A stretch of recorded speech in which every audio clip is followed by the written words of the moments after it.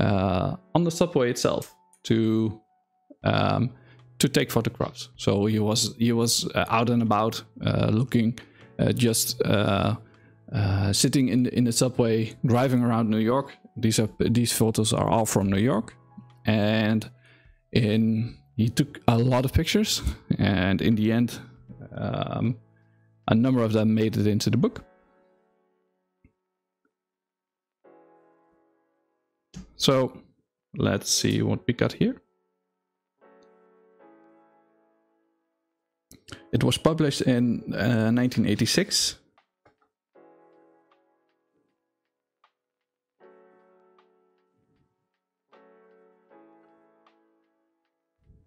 Subway.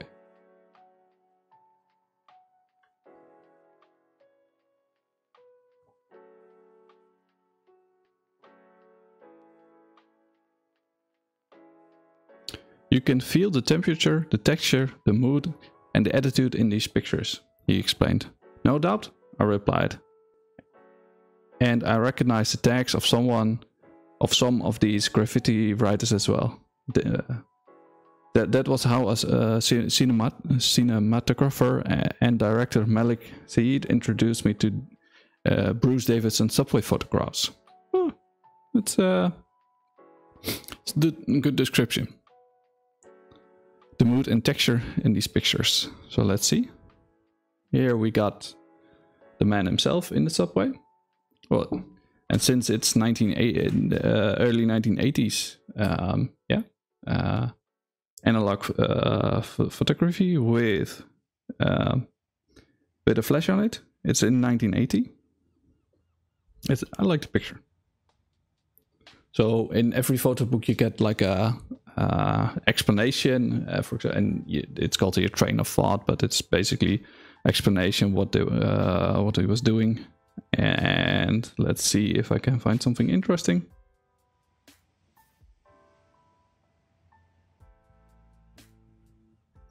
To prepare myself for the subway, I started a crash diet, a military fitness exercise program, and early every morning I jogged in the park. I knew I would need to train like an athlete to be physically able to carry my heavy camera equipment around in the subway for hours every day. So you literally spend hours every day in the subway just to find the right picture.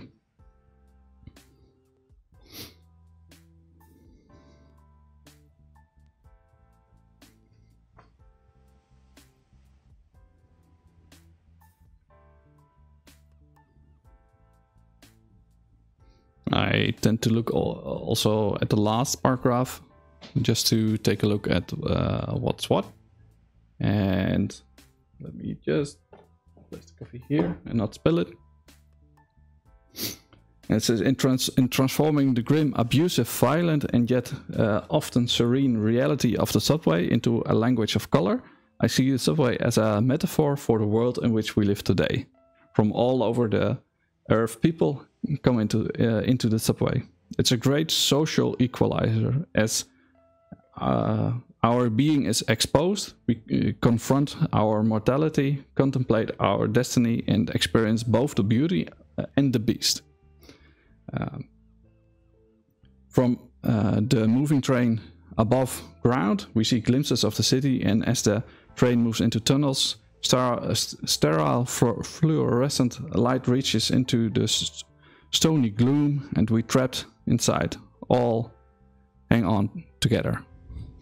So yeah, the 80s in New York, well, different than now, as far as I understand. It's a lot more criminal, a lot more dodgy, a lot more dark. Actually, it's like I wouldn't say it's like a Batman movie, the city of Batman, but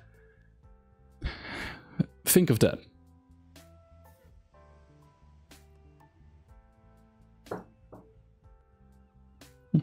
Yeah, coffee is good. So yeah, this is like a morning routine, like a making coffee, starting up the computer, reading some news, maybe like now a photo book, and just have an easy morning just to chill, relax, hang out.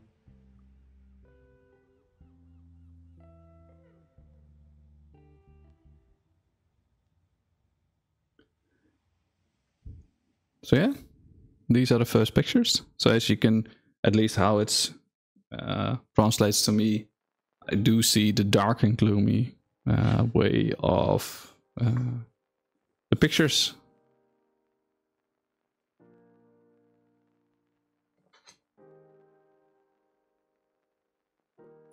Yeah, you can really see it's not current time. And even if you maybe relate it to your own country where you live in,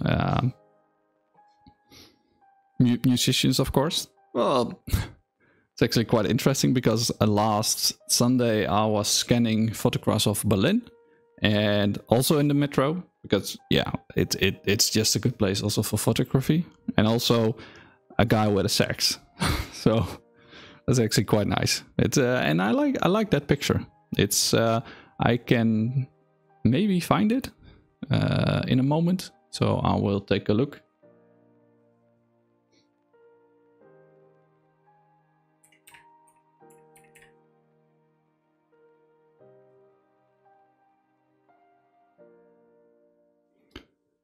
So yeah,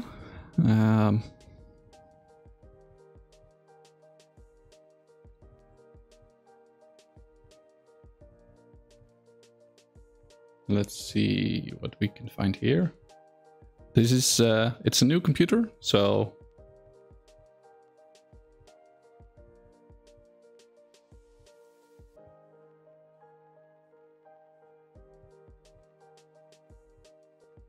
I will just need to start up Lightroom and open up catalog.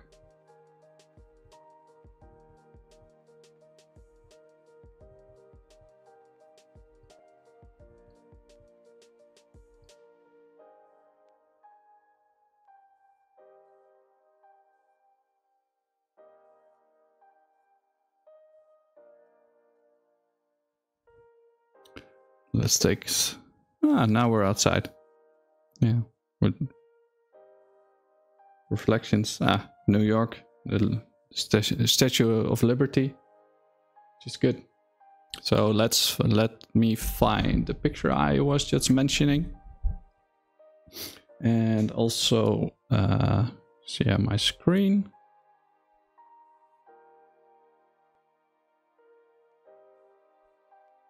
Yeah, here we go. Well, just to make a difference, or this picture is a lot better, I would say. It's got a lot more drama in it, but yeah, I like it. And also, if we're talking about subways, this was also a good one. So this is Berlin 2023, and the book is early 1980s in New York. A lot has changed, I think, also in New York. So this is where we were. Sometimes I will just skip a little bit further. Different seasons, so you can actually see he spent a lot of time on the subways. And that's what was interesting to me. Like we take so much pictures, and then, for example, from one holiday we create a whole photo book. It's like, okay, yeah, it's nice, but it depends on what you want. Because if you just want to show your holiday, maybe it's alright. But if you wanna, okay, I actually want to have good photographs, I don't think that that it's that easy just to make, just to throw in. You really have to be critical for yourself and actually see, okay, this is a good picture because I like it because of this and this and this. Yeah, what do you want to do with a picture? Do you want to relate something? Do you want to give someone a feeling how it was there? Yeah, for example, this one, you can see also the time with the big boom blaster on the shoulder. Yeah. I would say I first thought evening for this one, but looking at the dresses, it's probably, or morning, but it's probably evening because It looks like they're going out, so the sun's going down, I would say. Yeah, multiple layers. Like first the persons, then the houses in the glass. Or it could actually be a reflection, but yeah, these are reflections, and then the actual houses in behind.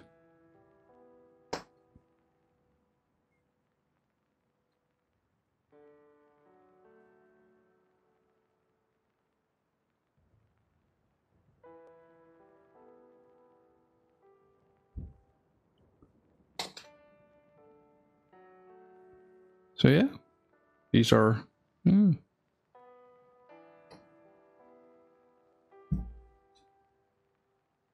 interesting photographs.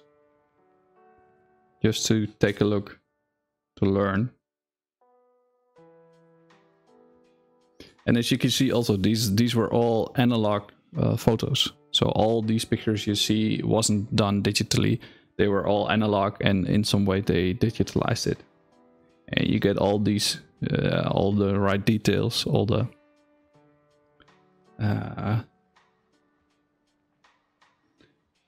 atmosphere. So yeah.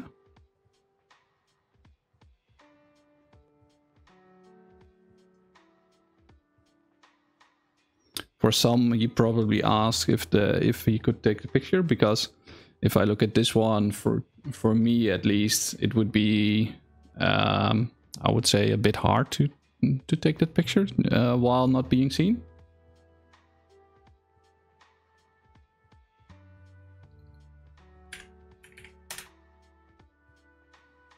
Oh, I adjusted a little bit of the lighting, so let's see how that's working now. I think it's a bit better, less glare.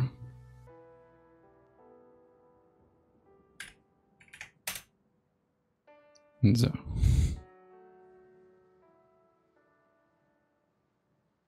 I like that one. And he definitely wasn't okay. I am curious what kind of lens they used, because when I look at these pictures, it's like maybe like a 21mm. I haven't read it actually yet. What kind of gear, or well, especially lens they use. I think it's like a 21mm or something, because it's really wide.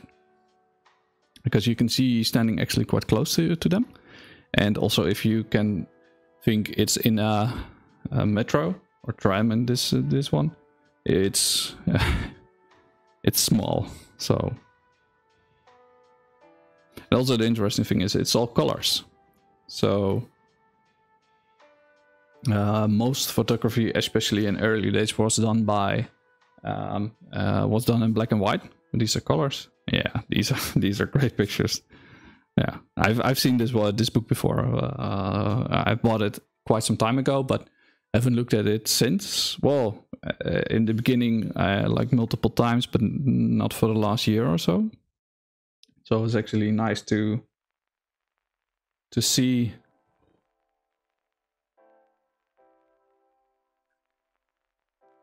One moment. To see these pictures again. These photos. Someone's trying to get in or out. That's the question. I think out. Yeah. This one is good. You can see the eyes just in front. That's a good one.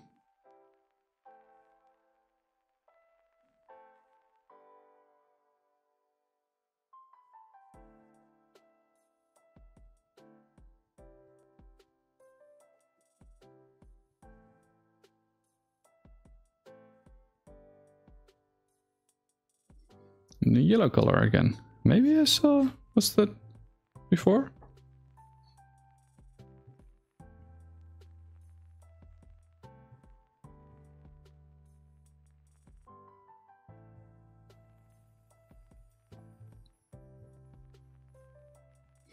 The whole family up and about, music with them, the happy moments.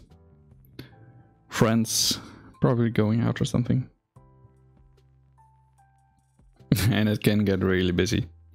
Everybody's holding on to, well, the pole. And yeah, if you've ever been into a busy metro or anything like that, that's very familiar. Yeah. I like how he plays with light, like with this and the reflections and multiple layers in a photograph. Yeah, I do wonder of some. Oh, they actually brought their own chair, so she's sitting on a folding chair, and probably maybe they need to go for a ride or they're going somewhere where they need it. So why not? Ah, that's a good one. It's like, okay, that's nice.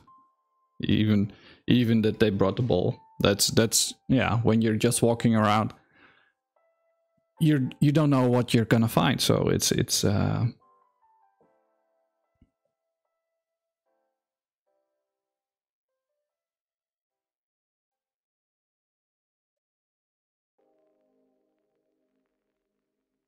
yeah, in metro stations you can find weird stuff, of course, especially then. It's I thought it was a man, but not. Now, yeah, someone went bad. Oh, now it gets a little bit more aggressive. I don't know how you get a picture like this.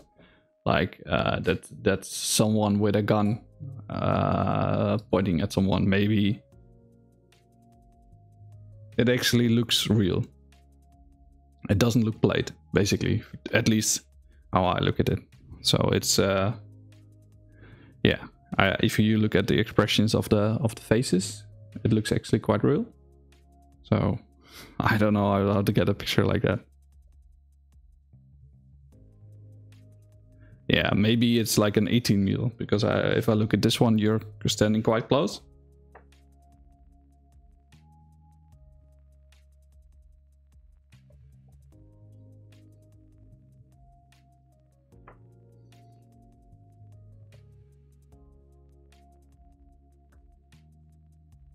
Yeah, and this is the famous photograph that's on the front.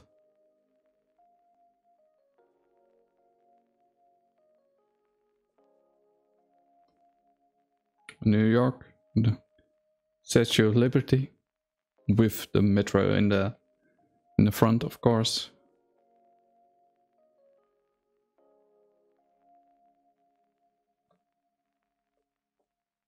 A lot has been done with Flash. Haven't done it yet myself, but could be an idea.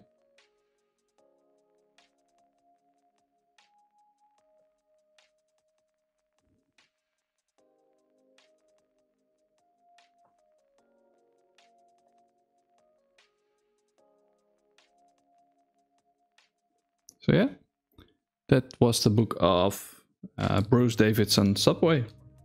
Let me try and get it to close in a normal way.